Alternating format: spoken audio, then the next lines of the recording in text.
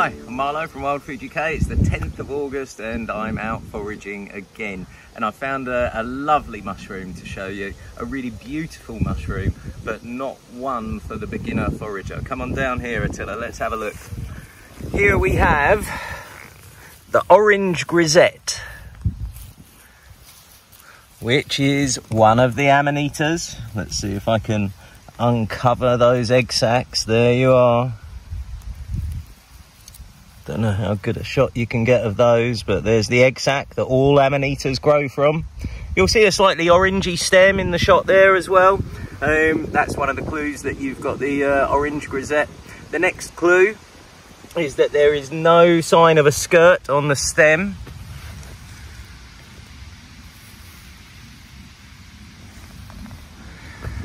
Which is an encouraging sign, because this is in the same family, the same genus as the death cap mushroom. Now, I just happen to have a death cap mushroom here to show you the differences between this and the death cap.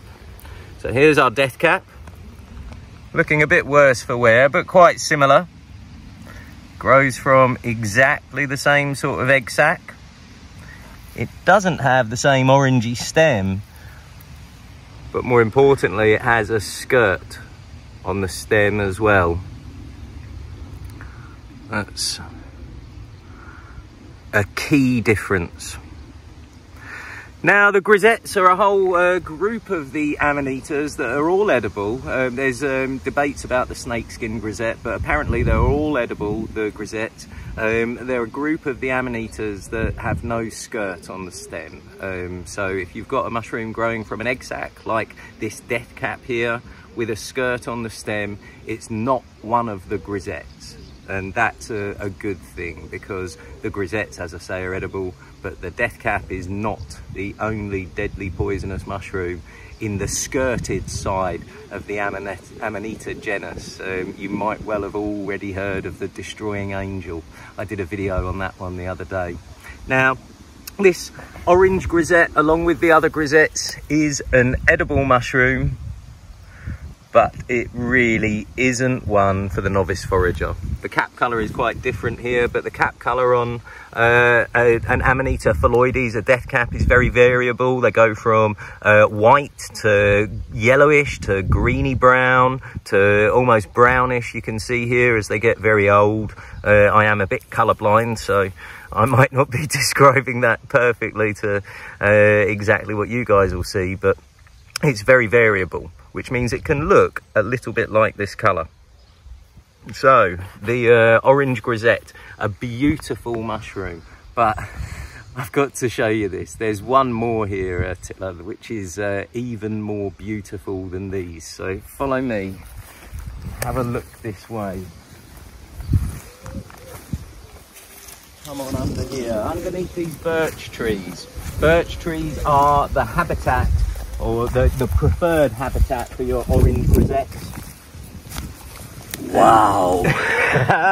It's a beast. This has got to be one of the biggest, or probably for me, the biggest Orange Grisette I have ever seen. So I'm going to do one of my normal little competitions at the end of this little video. Look at that skirt. So, look at that vulva, the vulval remains, the cup, so pronounced. Now on this one, the ID features are even more clear, because on the inside of the cup of the Orange Grisette, you start to get a bit of oranging. And the outside of the cup should be nice and white. Those are two little clues as to which one of the grisettes it's going to be. But that is, I think, the biggest I've ever seen. Attila, is that the biggest Orange Grisette you've ever seen? Yes, definitely. Yep, okay, in that case, we'll do the competition. Now, I've got my 10cm ruler here. Let's see how tall this one is, because that's one thing. I'll go down to where the stipe, where the stem starts. I won't dig the egg out, but we've got 15 centimetres tall and almost exactly 10 centimetres in diameter. A true behemoth of an orange grisette, and one that's really made me smile. So the competition is, if any of you guys can send me a photo of an orange grisette bigger than this by the end of September 2023 to admin at wildfooduk.com, I'll send you a free one of our books. So yeah, there you go, little challenge for you. Get out in the open air, look under birch trees, and see if you can find an orange grisette bigger than 15 centimeters tall and 10 centimeters in diameter of the cap. Beautiful mushrooms. I really have to reiterate though, I do not recommend these for the beginner forager, for the novice forager, or anyone who is not 100% sure of what they're doing. They are a pretty good edible as far as I'm concerned, but I've been foraging for mushrooms for 30 years and I've got a trained mycologist with me. If you guys don't know what you're doing, leave the grisettes behind, full stop. That skirt that I showed you is one of the key features, key differentiating features between the grisettes and the nastier Amanitas. That skirt is quite loosely attached and it can come off. So sometimes those poisonous Amanitas can have no skirt on them whatsoever.